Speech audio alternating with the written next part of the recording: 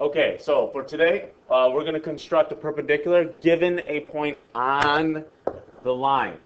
First step to do that is to center the compass on the point marked on the line, then draw a circle of any size. The second step is going to use the intersection points from step 1 to construct a perpendicular bisector. All right, so here we've got a line and we've got our point on the line. You're going to send your compass on that point and draw a circle. That circle should cross that line twice. If it doesn't, you might have to extend your line. Right. So now we have two intersection points. We're going to center on one of the intersection points and construct a perpendicular bisector. So I'm going to open up 3/4 of the way, draw an arc above and below the line. Don't change that opening of that compass. Go to that second intersection point. Draw an arc above and below the line.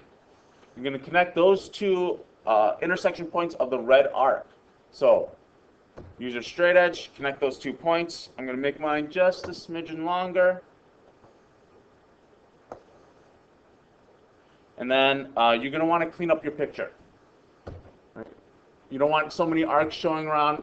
You might just want to erase some of those arcs.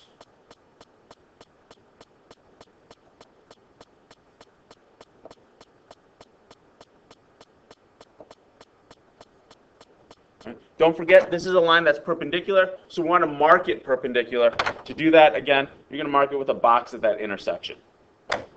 And that's how you construct a perpendicular to a point on the line. Thank you.